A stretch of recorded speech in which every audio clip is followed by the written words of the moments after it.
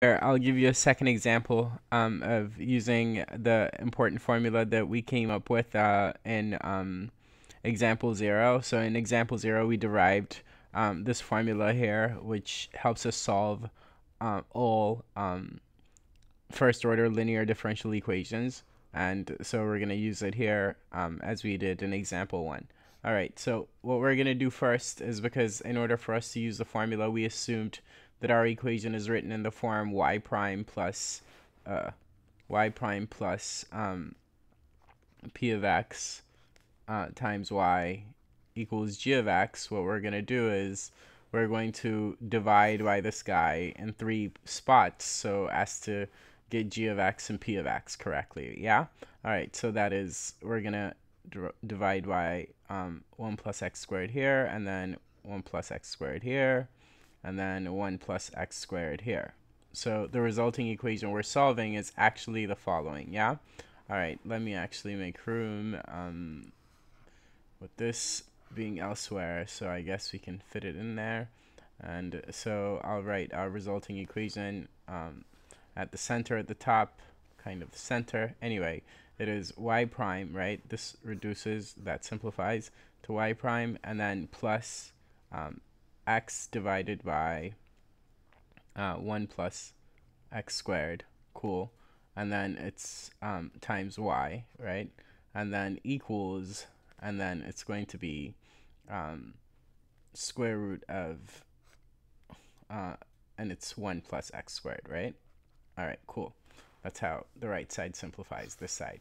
Okay, cool. So we see that g of x is root 1 plus x squared, and then we see that p of x is this. Well, p of x is equal to x over 1 plus x squared means that f of x here and here is the integral of p of x. And that's how we named f of x when we derived this formula in example 0. Okay, cool. So this is equal to, the integral of this is equal to what? Isn't it 1/2 the natural log of, it should be 1/2 the natural log of, and then it's 1 plus x squared, which I don't need to put an absolute value because 1 plus x squared is already positive, right? It's always positive. So I don't know if you could see it, but that's 1 plus x squared. And then 1/2 ln of in front of it. Yeah? Okay, cool. All right, so that's p of x, and so I think we've got everything, right? We've got, well, that's not p of x, this is f of x, the integral of p of x. We've already integrated, that's p of x. Okay, anyway, we've got f of x, right? We've got g of x. G of x is this.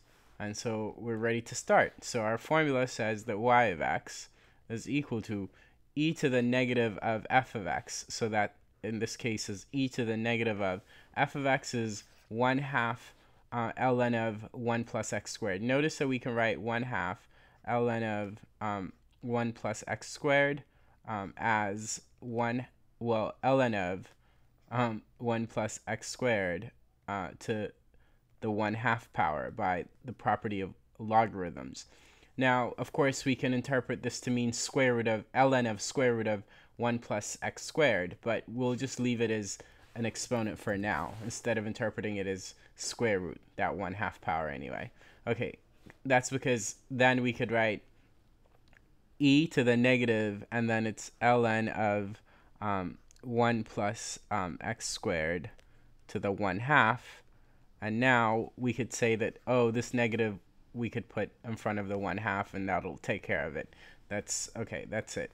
I know it's not confusing for a lot of you, even if I didn't mention that in such great detail, but it's helpful to some. So, all right, anyway, we have that parenthesis, and then we have integral, and then it's e to the, this time no negative, so e to the ln of 1 plus x squared to the 1/2. And then g of x is square root of 1 plus x squared, right? That's what g of x is right there.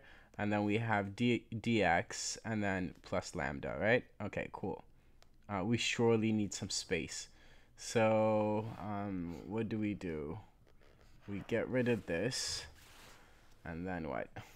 And then I guess move this higher up somewhere. Okay, so like where? I don't know. Let's leave it here for now. Get rid of this, or move this somewhere else. Yeah, move that right there, and then move this up there. Right, okay, let's do it. Okay, there we are. So that's y of x. Okay, first notice, let's simplify right here, yeah? Okay, first, oh no, didn't mean to do that. Okay, first notice that this negative here, we could get rid of from there and put it up here. And e and ln also cancel. That's nice. And same here, that's nice.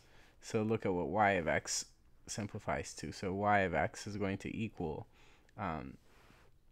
it's just 1 over 1 plus x squared to the 1/2 power, but that's 1 over square root of 1 plus x squared, so I'll just write 1 over square root of 1 plus x squared. Yep. Okay, and then times the integral of what? This is just root 1 plus x squared, and that's root 1 plus x squared, so when we multiply them, we just get 1 plus x squared, because it's the square root of 1 plus x squared times square root of 1 plus x squared, dx, and then plus lambda, right? Okay, cool. And clearly, lambda is outside of the integral, and equally importantly, like what we're going to get next is 1 over square root of 1 plus x squared, and then times, and then it's going to be x cubed over 3, right, plus x, and then it's going to be plus a constant, and then plus lambda, right? But we already have lambda a constant, so we'll just write plus x, but let me make my x different from lambda looking x, and then plus lambda. And obviously now you can feel free to distribute this to each term, but otherwise we can say we're done, and I'm going to say we're done, yeah? Cool, so this is our solution. Keep watching, there's one more example.